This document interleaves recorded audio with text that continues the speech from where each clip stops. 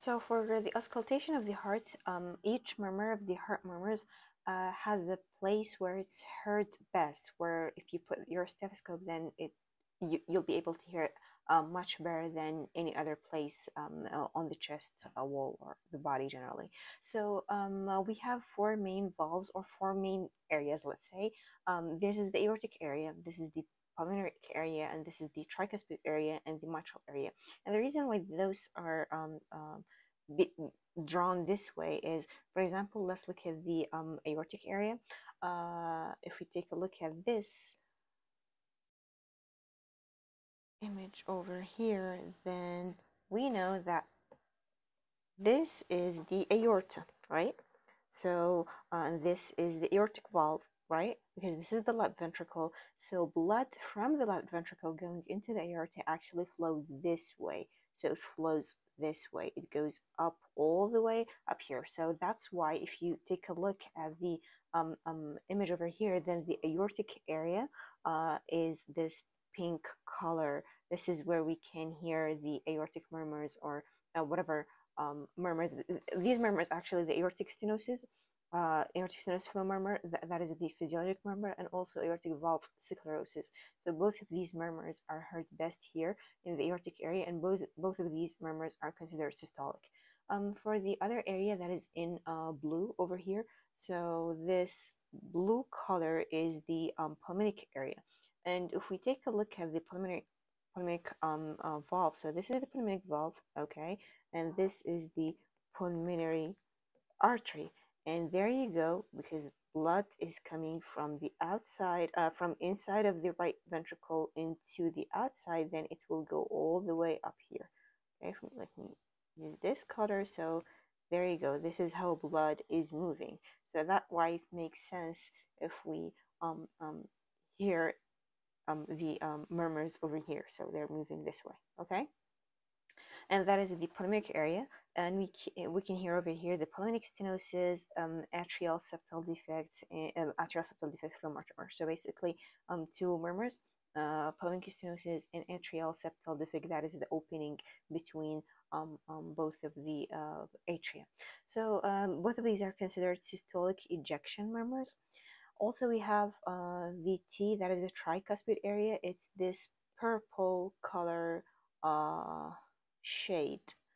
So this is the tricuspid area, and if we take a look at the actual heart over here, then this is, okay, wait a second. This is the tricuspid valve. It's right over here, so it makes sense if we can hear its murmurs over here. There you go, because here is the tricuspid. So this is its place specifically, and this is where we can hear its murmurs best.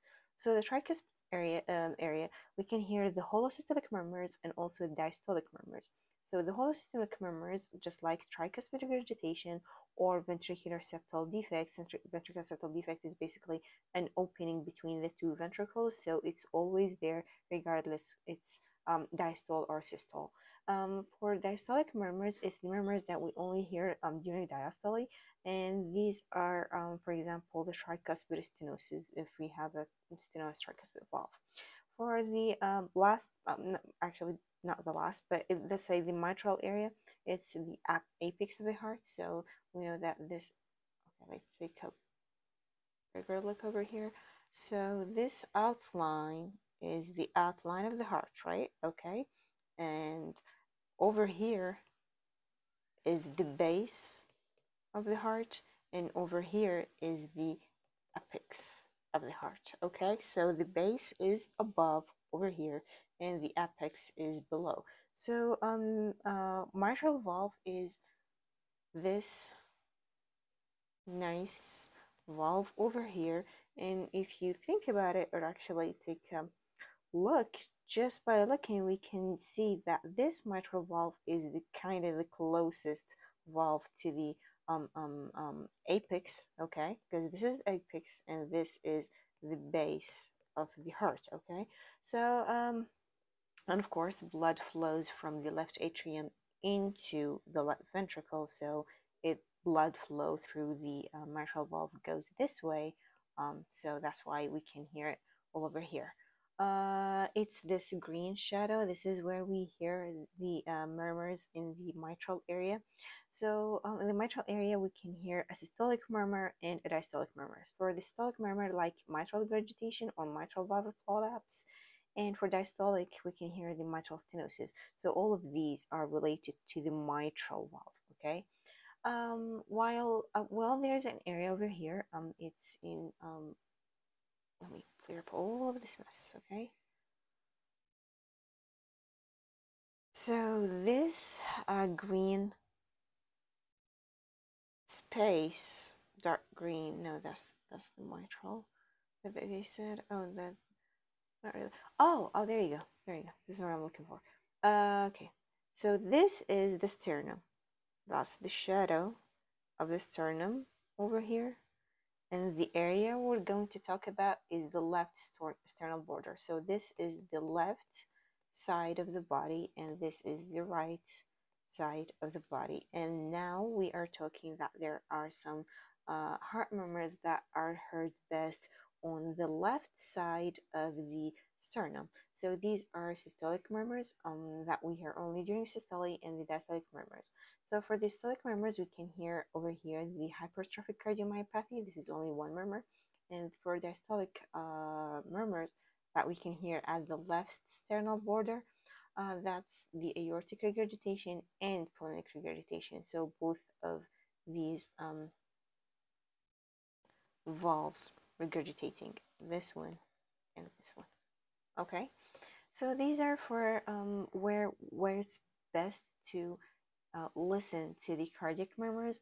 Now, there are a few maneuvers that we can do to the patient, or the patient can do them themselves in order to increase or some murmurs, or they do some physiological changes to the body and to the hemodynamics of the patient, so we can hear better with or less better with these maneuvers. So for first, we have the standing or the Valsalva maneuver. We know that the Valsalva is, as I remember, probably more than one phase. So this Valsalva that we're talking about now, we're talking about the strain phase. So it's either the patient is standing or he is doing this training phase of the Valsalva, and we know that is associated with an increase in intrathoracic pressure. So okay, if we take a look over here, this decreases the preload, which means this decreases the amount of blood that is returning into the right atrium. This is the right atrium. This is the left atrium. This is the right ventricle. This is the left ventricle over here. So because we are using these maneuvers, the standing or the straining phase of the Valsalva, this decreases the preload, which means this decreases the left ventricular volume. So what is happening here is that we know that this is the inferior vena cava, this is the superior vena cava, and in our case, we are increasing the intrathoracic pressure, so we are reducing the preload, that is the amount of blood returning into the right atrium. So now the right atrium has just a little bit of blood, and then that blood is of course going to move into the right ventricle. From the right ventricle, it's going into the lungs, of course, right and left lungs, and then from the lungs where there is like the oxygenation and everything. So from the lungs, it flows back, the oxygenated blood flows back into the left side of the heart. Now we have the oxygenated blood here, but of course, because the blood that has went into the lungs is just little, because not too much has been sent to the lungs, then of course the blood that is at the lungs sending back to the heart is also just a little bit. So now we have in the left atrium also a little bit of a blood that is the same moving into the left ventricle. So eventually in the left ventricle we only have a little amount of blood. It's reduced blood within. So the amount, of course, that is moving from the left ventricle into the circulation is also going to be decreased, into the aorta is also going to be decreased. So the murmurs that increase with this maneuver, that we can hear better with these maneuvers, are like the mitral valve prolapse. that is due to the reduced left ventricular volume with an earlier mid-diastolic click. The other thing that we can hear better is the hypertrophic cardiomyopathy, also due to the decrease in the left ventricular volume. So what is happening here is this left ventricle, if it's prolapsing, okay, so because this left ventricle, let's say it's prolapsing, if it's too much blood within the left ventricle over here, then it would override or overcome or be louder than the murmur of the mitral valve prolapse. But luckily, with these maneuvers, the left ventricle only has like a small amount of blood within it, so these murmurs can be heard better because nothing is obstructing their sound on auscultation. The same thing goes for hypertrophic cardiomyopathy because let's say the wall is hypertrophied over here. So if the left ventricle contains a lot of blood, then it won't be quite obvious. But now the left ventricle has only a low amount of blood, then the left ventricle hypertrophy hypertrophic cardiomyopathy can be heard better. The murmur caused by the hypertrophic cardiomyopathy can be heard better. For the murmurs that decrease, that we cannot hear very well with the Valsalva maneuver, the straining phase, and with the standing, are most murmurs actually. That is because there is a decrease in the flow through the stenotic or regurgitant valves. So let's say that over here we have like a stenotic valve or a regurgitant valve over here. So what is happening is that there is only a less amount of blood moving into the heart and out of the heart. So they will not be affected. I mean, the stenotic valve wouldn't actually make too much noise because even though it's stenotic, the amount of blood moving through it is also a little bit, so it doesn't make any difference. I mean, it's not too much that it's moving or having to, I don't know, produce a really high sound because it's only a small amount of blood, so it can pass throughly fine. And if it's a regurgitant valve as well, then the valve doesn't have to move as much, only small amount of blood, it can move on peacefully. So that most murmurs actually decrease in on auscultation. That is due to the decrease of flow through them because they're stenotic or regurgitant. So it would actually make a lot of difference if there's a low amount of blood moving within them.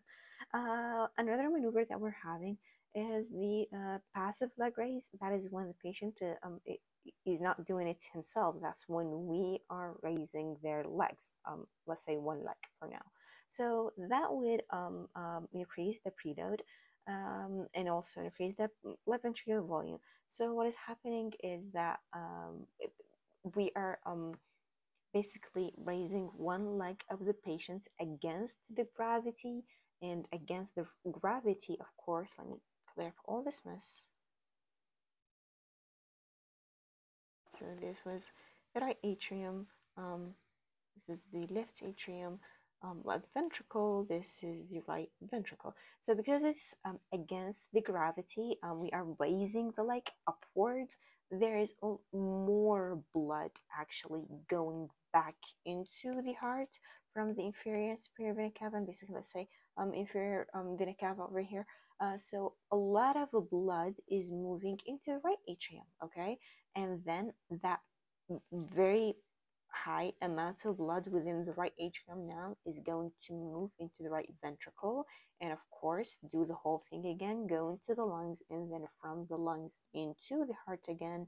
And that means we are having a really big amount of blood in the left ventricle eventually. So a lot of blood is moving within the heart, a lot of blood is reaching the left ventricle eventually. So this increase in left ventricular volume, that's for passive leg raise. There's another maneuver that can do the same, okay? That another maneuver is squatting. So basically it's like you're pushing your legs close to the trunk, so you're minimizing your size. that also would increase the preload. That would also uh, uh, uh, bring more blood back into the right atrium, and that more blood is of course going into the right ventricle, then to the lungs, then from the lungs into the left atrium, and that amount of course reaches the left ventricle, eventually causing a lot of blood within the left ventricle.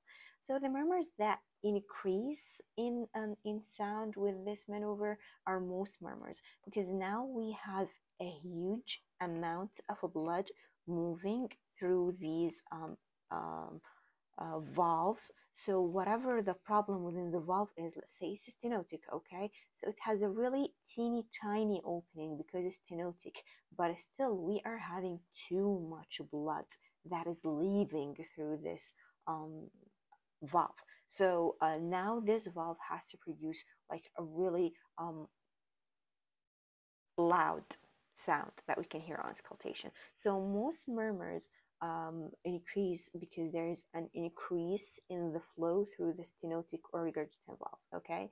But the murmurs that decrease is just the contrary, is with what would be here in mitral valve prolapse or the hypertrophic cardiomyopathy. And the reason for that, quite obvious, is because we said that the mitral valve prolapse or hypertrophic cardiomyopathy are best heard when there is low amount of blood within the left ventricle. But now over here, we have a high amount of blood within the left ventricle. So we will not hear them very good. So we can say they are the reverse, okay? The mitral valve and hypertrophic cardiomyopathy, they are reverse of most murmurs, okay? So that's for squatting. For hand grip, hand grip is, let's imagine a handshake. Somebody's shaking both of his hands, like handshaking himself, okay, and pulling their hands against each other. So that would constrict the arterioles within the hands. Okay, so so this is a hand, and this is another hand. I know it's a very weird looking hand. Okay, so if this patient is just bringing, actually pulling, they're like attached to each other, he's handshaking himself. So now pulling, okay, that would constrict the arterioles in the hands. So if we are constricting the arterioles within the hands, that means we are increasing the afterload, okay? Because we know that the vascular resistance is mainly dependent on the arterioles. So if these arterioles are constricting, that means the vascular resistance is increasing due to this constriction. So that would increase more than one time, like really increase the afterload. The afterload is what is meant by the afterload. Let me clear up all this mess. So this was the left atrium, this is the left ventricle, this is right ventricle, this is the right atrium. So the afterload is what we see in hands. Let's say we are increasing the afterload because we are constricting the arterioles in the hands, and eventually the hands are attached somehow to the aorta, okay? So that means we are increasing the force that the left ventricle needs to push against, okay? So the aorta is attached to the left ventricle, and then by the other side is attached to the peripheries.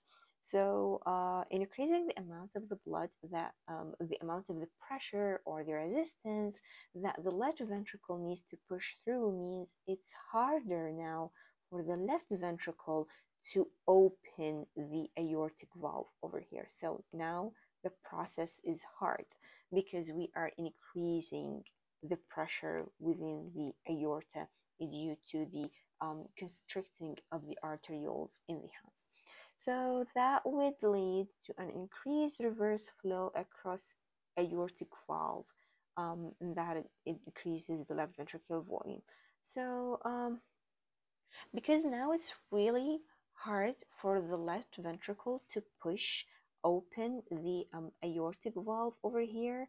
So some of the blood that has moved can actually move outside of the left ventricle fine and peacefully, but some of it has to go back into the left ventricle because it's not really easy for it to pass. So the left ventricle is doing its best, but even though some of the blood is just going back into it because the aorta is actually stronger now because we have increased the afterload. So this means that the left ventricle now is getting too much blood from the normal pathway, that is the left atrium, so that is normal, and then there is this unexpected increase of the blood pressure of the volume that is coming back from the aorta. So now the left ventricle has much more blood. It has a high amount of blood.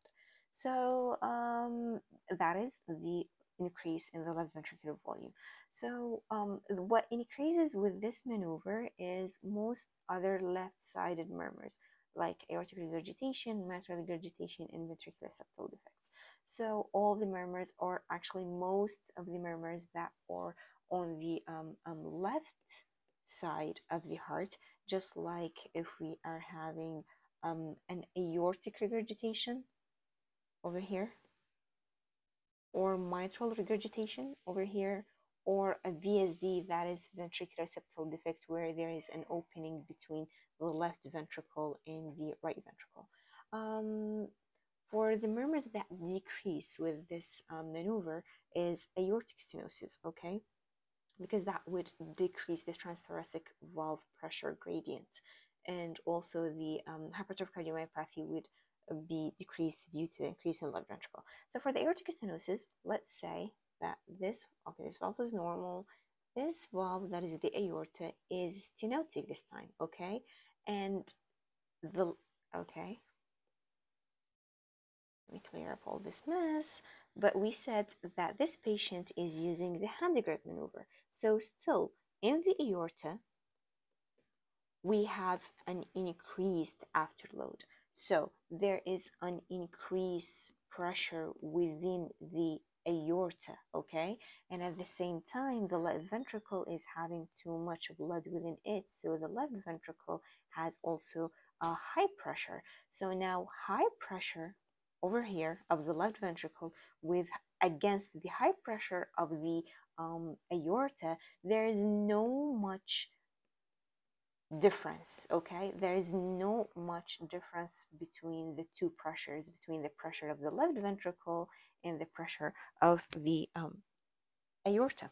So because this time we are decreasing the pressure difference between the left ventricle that already is tough and strong and trying to push out of it, and then also the aorta this time, because of the hand grip, is being tough and hard and trying to resist the movement of the blood from the left ventricle. So we are minimizing the pressure difference. That's why we don't hear this murmur of aortic stenosis quite well in the hand grip. The same thing goes for hypertrophic cardiomyopathy. There's a lot of blood within the left ventricle, and we said that if there's a lot of blood in the ventricle, it would overcome or kind of hide the murmur of the hypertrophic cardiomyopathy. The last maneuver that we have is the inspiration. So inspiration means we are filling our lungs with air. And so these are the lungs, and here's the diaphragm below them, okay?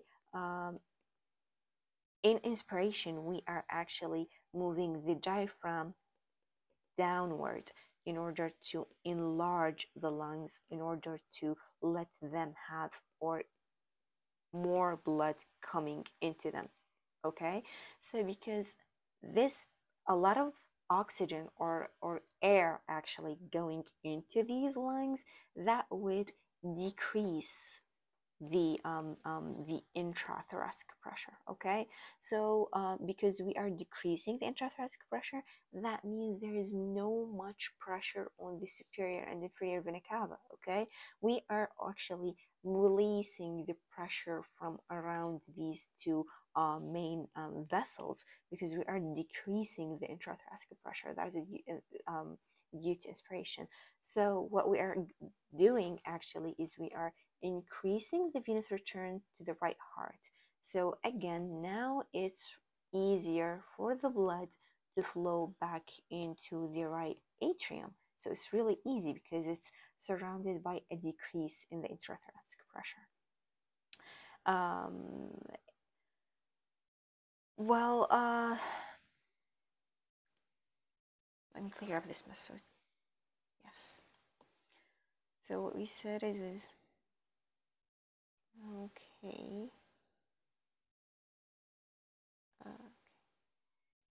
Okay. This is right atrium. This is left. Okay. This is right ventricle. This is um left ventricle. This is left atrium. And we said that we're increasing the amount of blood that is going back into the right atrium, and most of the right-sided murmurs are heard over here, like are heard better over here, because amounts of blood that moves into the right ventricle from the right atrium is higher now. So there is much blood moving into the right ventricle. So if we are having a problem with this valve, then it would be easier to hear. And also if we have a problem with this valve, that is the pulmonic valve, it's easier to hear as well, because the amount of blood flowing within these diseased valves is much bigger. So and the murmurs, of course, that decrease with this sound, with this maneuver, I mean, are most of the left-sided murmurs. These are the murmurs on this left side. So either with the aortic valve or with the mitral valve. And that should be it.